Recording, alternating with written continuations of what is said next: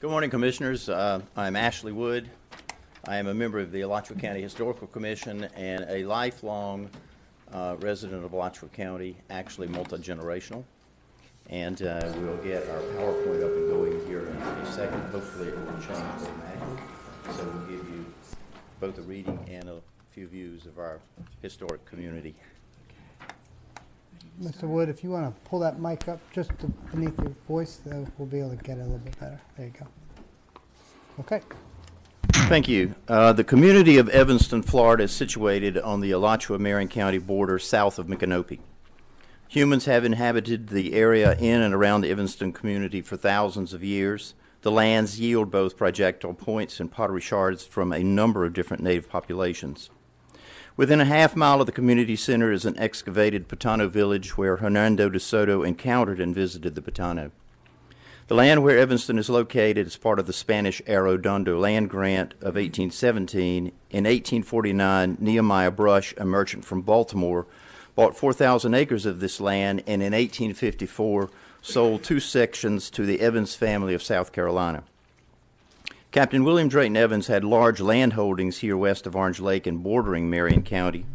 The town was already populated by some inhabitants and grew after he gave the right-of-way for the Florida Southern Railroad in 1882.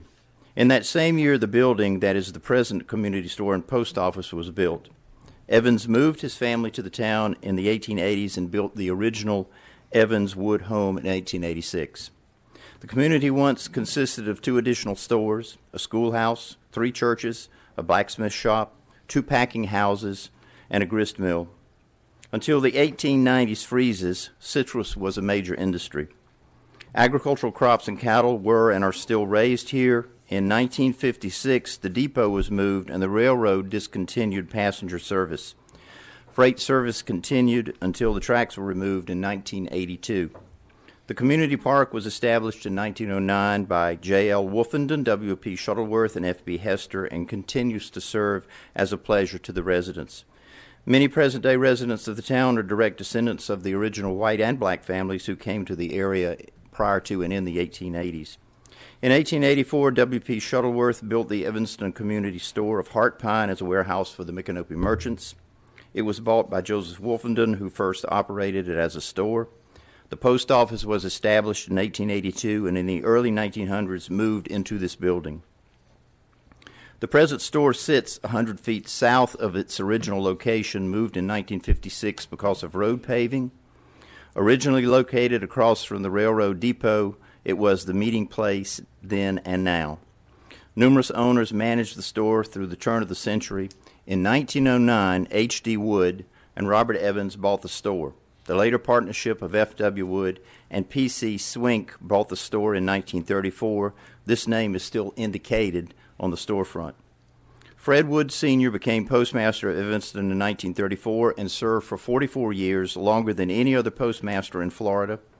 Still containing original post office boxes and equipment, this is one of the few remaining country store post offices and remains in operation 6 days of the week.